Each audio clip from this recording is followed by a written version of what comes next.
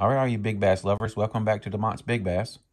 It came to my attention by a person that I fish with a lot, who fishes with me in the wintertime, that I didn't show you like one of my favorite winter baits on my last video. And he's right, and it's because I kind of fish these baits all year long. These are my 2 bags that I keep on my boat, both completely full of, you guessed it, NED baits. I have different NED systems, and I'm going to show you some of my systems I like to use. Show you some of my favorite things I like to do. I guess I'm going to start off. For those of you who don't know, NED rigging is basically using a little 2 3/4 inch little stick bait. This is basically the Z-Man's T.R.D, or some people like to call it T.R.D. As you can see, it's really stretchy. This one is green pumpkin orange, one of my new favorite colors. Let me show you some of the classic ways people rig them. You take your little mushroom head like this right here. What I like to do is I like to ring the skinny side to the end, and I'll come in here. If you don't know, lay your bait on here. See where you want to come out at. You're gonna come in the middle. You're gonna come out right there. And what I always do when I get to about this state is I grab it, I pinch it, and I pull it. And what that does is it pulls the plastic up over that barb. And I'll make it where it don't come back down again. And one good thing about elastic, if you don't get it exactly where you want it to begin with, just pull it back down and do it again. I want to go a little bit deeper than that. There we go. You're going to bring it like this right here. Pull it up over that barb. Pull it up over that barb. And there you go. There's your first rig bait. You can also do this exact same thing with your T.R.D bugs, your hula sticks, your T.R.D hogs. I have lots of other different baits that I use like this. Another style head you can use is a blockhead style head. You're going to basically do it the same way. Except for this, it's Texas rig. You're going to come in a little bit. You're going to come out the bottom. I came in a little bit too thick. So I'm going to come back up. I'm going to bring this up over the little shoulder there. I'm going to see where it lays. Come through the bottom.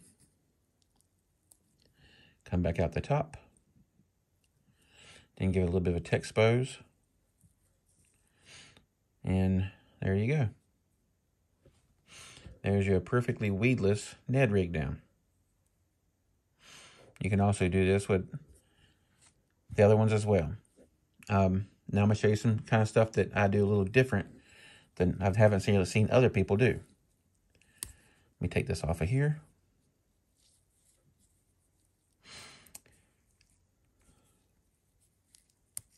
Okay. So for this next step, I'm going to be using some bobber stops. Some round circle eye, has to be circle eye, drop shot weights. And I also use brass worm weights, or you can use cylinder weights, or you can use kind of pretty much whatever you want to use. All right, let's get started on what I'm going to show you here. These next two rigging options I'm going to show you is basically called freestyle rigs. A freestyle rig and a finesse Carolina rig. These are the hooks I like to use. This is a VMC 2/0 finesse Nico hook. See, it's got the little fluorocarbon keeper here. And then this is a 1/0, the VMC finesse Nico. These are by far my favorite little finesse hooks. They're super sharp. They do the job. So to start off this, let's show you the finesse rig first. The not finesse, but the free rig. I brought in some old blue braid just so I can kind of show you with it, just so you kind of get the idea of it first. Everything wasn't hitting it right now.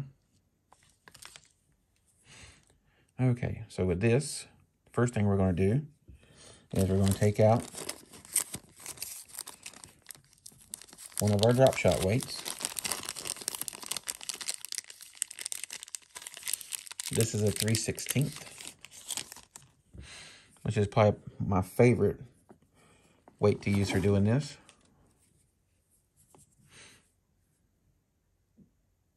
You're just going to go through the eye of it. All right, you're going to let that go up your line.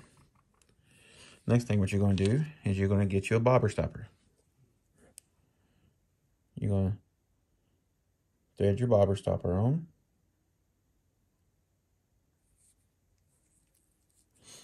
After you thread your bobber stopper on, I like to pull it up a little bit. Then you're going to pull your bobber stopper on. It's going to leave you with something like this. And next thing we're going to do is we're going to tie on the hook. I'm going to use the same knot that I always use with this. Okay, I'm going to use, this is the 1/0, okay. What I always use is a Pixin knot. Or a lot of times I use a double Pixin. That's where I go through. I come up here, pinch it. Be better if I give myself a little bit more line. I bring it around. This braid's really thin, so it's hard to work with. But anyway, I pinch it up here. And I go around 3 to 5 times. If I'm doing a double Pixin, I do around 3 times. Go around and around and then around again. Then you're going to come back up through the loop you made up here. Now if this is fluorocarbon, I'll be moistening my knot. Did I get it right? Okay, so you're going to come straight up here. And you're going to pull it tight. Then you're going to, of course, trim off your tag in. Okay, so how this works, and then you're going to take your bait.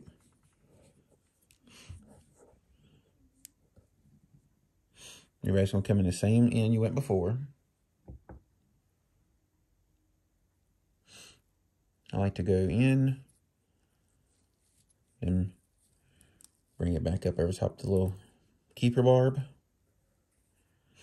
Line it up on your worm here. Bring it down. And a Z-Man's so soft, you don't really got to worry about it. You got to put it up in there. Once you set the hook on, it's going to pop through that little worm. But what happens is, and I like to keep my bobber stopper about 3 to 4 inches away from the hook and worm. So about right there. So when you're casting this out, your little weight, drop shot weight goes down. It doesn't go all the way into the worm. So it doesn't pull your worm all the way to the bottom with it. And so when this little worm, it floats. So it'll actually start, what's called a free rig. This will be on the bottom. And then it keeps going up, up, up, up, up. And how much line you want to give it. And a lot of times the reason I like this is I can, let's say the fish are really finessey right now. I can also pitch with this with a 15-pound fluorocarbon. But when I'm using something small like this, that's not what I'm doing. Like I know there's a laydown. I'll take this to the end of the laydown, and I'll keep letting it go up to the top part of the tree, and then I'll bring it down, bring it up, bring it down, and I can keep this weight pretty much in the same place. And just let this lure just keep going, this worm keep going up, and then back down, and then up, then back down. And a lot of times, if you know there's fish sitting on the end of that tree, he's going to come out and get it. But okay, there's the free rig for you guys. Um, this is really a deadly combination because the fish don't see this very often. I know free rig is really big in Japan. It's really big some other places here as well, but just haven't really seen it that much. And I don't really talk about it that much when I'm fishing tournaments and things. I don't want other people out there doing it. The main reason why I started doing it is because a lot of people throw the T.R.D. And if I'm throwing something different, then that gives me a better chance of catching fish more than another person. That's just how it works. But I mean, I've never kept it from nobody. If somebody asks me about it, I tell them about it. All right, so let's show you the next rig here. Okay. The next rig is going to start off. This is my Finesse Carolina rig. And I'm going to start it off with a bobber stopper.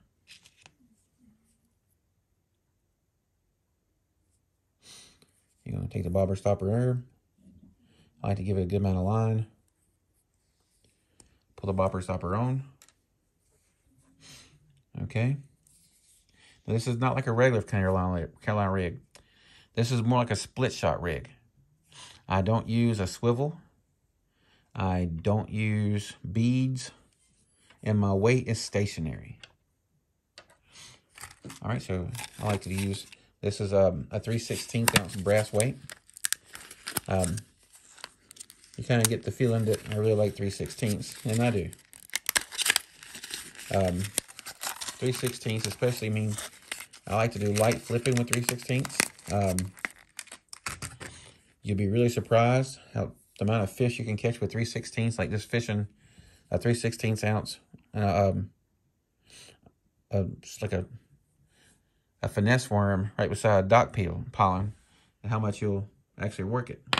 Okay, so there's your bobber stopper, your weight. Then we're gonna put another bobber stopper on. And these are just cheap little eagle claw bobber stoppers. That's kind of a mouthful, trying to say it sometimes. Bobber stopper.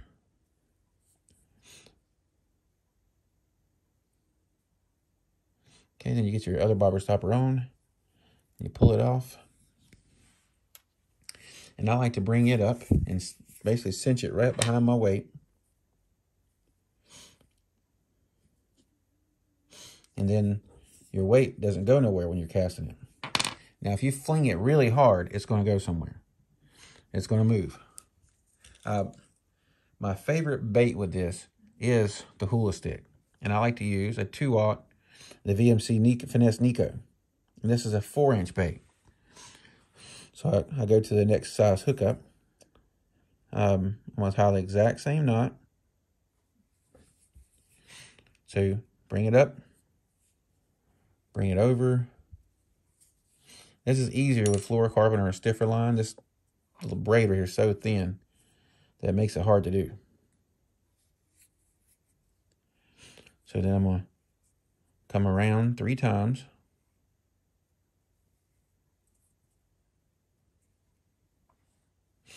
Trying to make sure you guys can see this every time. But now, if it be fluorocarbon, I'll be wetting my line. But you're going to take your loop you made right here.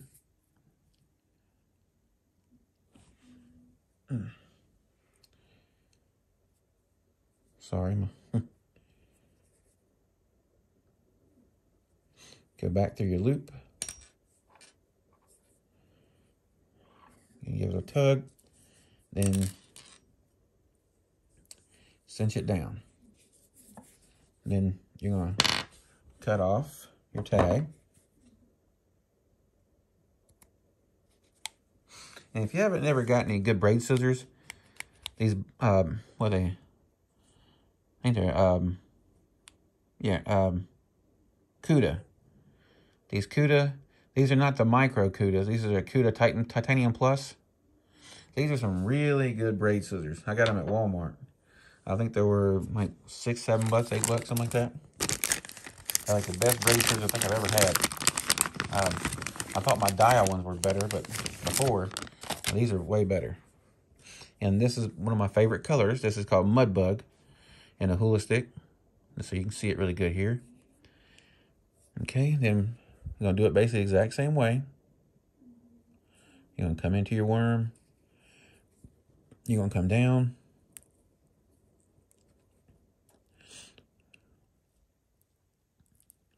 Get it on that keeper.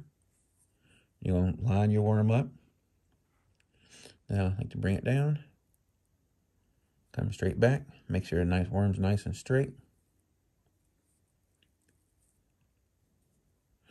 And there she is. And I usually fish this about usually 12 inches between weight and bait. Sometimes I fish it a little like 10.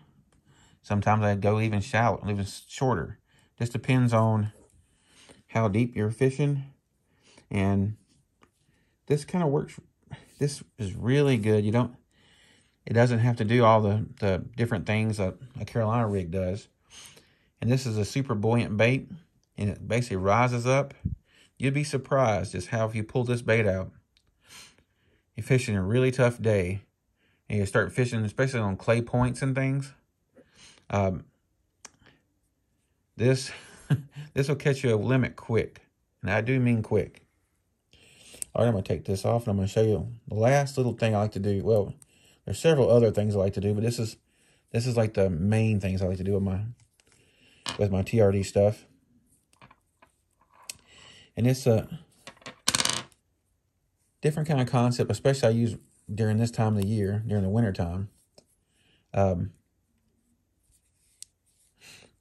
one thing about Z-Man, just because I poked it a couple times, it's still good. I can put it right back in the bag, use it again tomorrow. I'm not going to have any problems, no issues out of it. I have caught probably 40, 50 fish off one bait before. All right, let me get this line cut off. All right, so next thing I want to show you real quick. Let me pull this weight off real quick. All right, so I got everything cleared out. A lot of people are out throwing jigs in the cold. All right.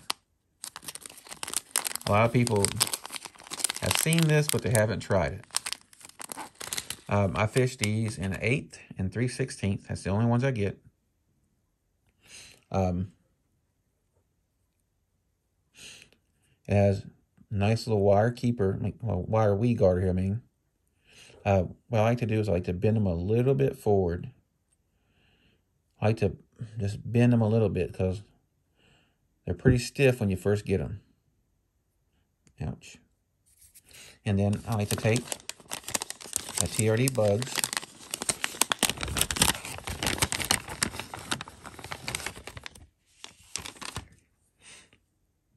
And this is one of my favorite colors used with this color. This one is called, this one's called Pond Scum Perch. See, it's got light blue and darker blue and orange and pink and green pumpkin in it and brown. What I like to do is take your little bugs here. I like to always put it purple side down on the back anyway.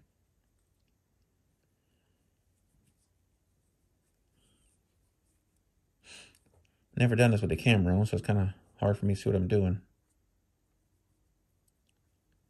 Sometimes these little skirt pieces here get stuck together, so you gotta pull them apart.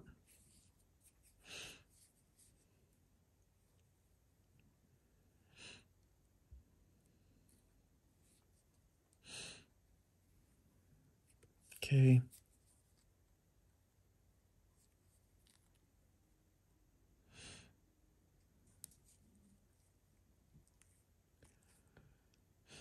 I'm just going to thread him on here. This has a good keeper on it as well, just like all the Z-Mans do. All Z-Man jigs are made for Z-Man. Even their spinner baits, their original chatter baits sometimes don't do very good with Z-Man, but you can still make them work. All right, you're going to push it up on here. It's going to go up on that barb.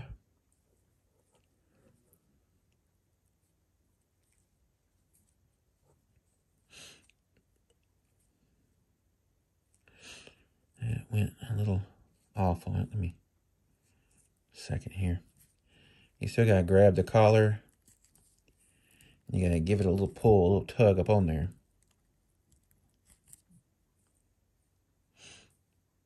All right. And there she is.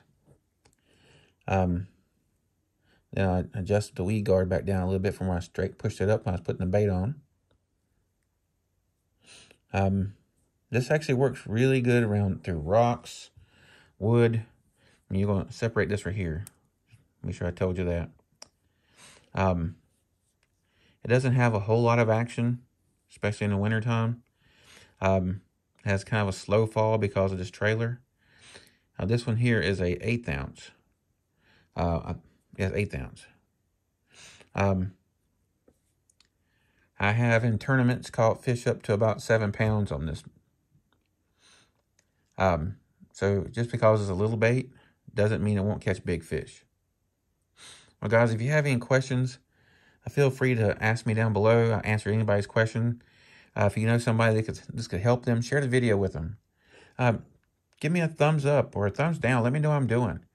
If I'm helping you, let me know. If this is something intriguing to you, let me know that as well. Subscribe to the channel just so I can start building this a little more and trying to get more and more involved in it. I know I'm still getting kind of green to the YouTube game. I'm still working on it. I'm trying to bring you better content. And guys, I'm going to sign out. We have some bad weather coming in the next couple of days, so you guys stay safe. All right, guys. Have a great day.